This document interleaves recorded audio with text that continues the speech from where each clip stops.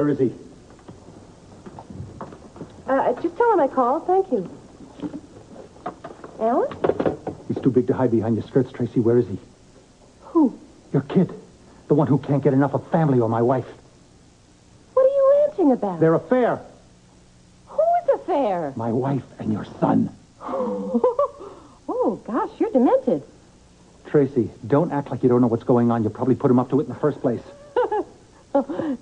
Thanks for the laugh, Alan. I needed a good laugh today. Ned and Monica. Ooh, sorry, he's got too much taste. Tracy, don't try to protect him.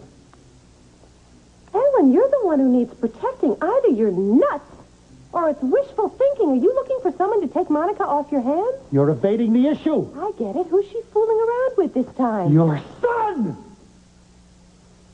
I gotta tell you, Alan, I really feel sorry for you. After all these years, you're still pointing that finger of yours, trying to blame somebody else because you can't hold on to your wife, and she's not worth hanging on to. What is the point of even trying to talk to you, Tracy? You always hated her anyway. No.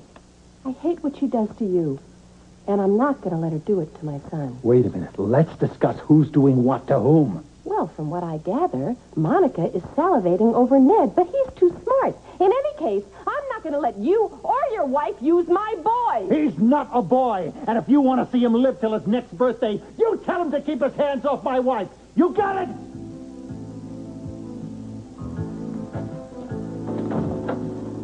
Why don't you tell your wife to keep her hands off my son?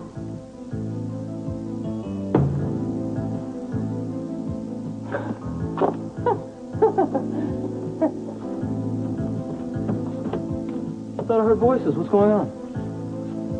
Darling, you and I need to have a little chat.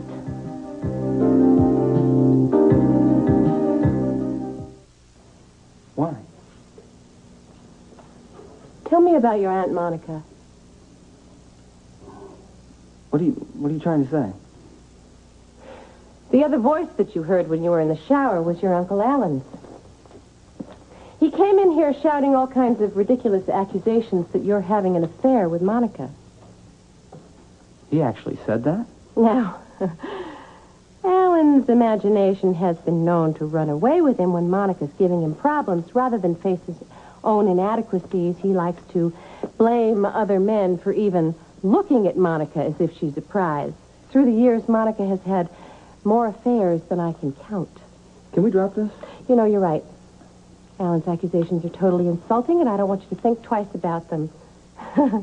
Knowing you, you were probably just being considerate and gracious and polite. I try. Well, leave it to Alan to put more into it than there really is. To think. Alan thought you would even look at Monica, much less sleep with her. I'm going to get dressed. Darling, you do that.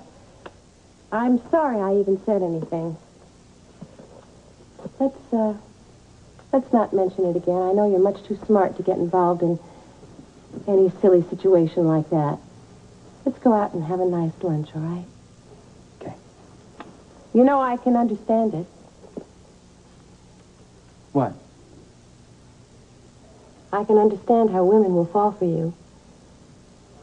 You're a lovely boy.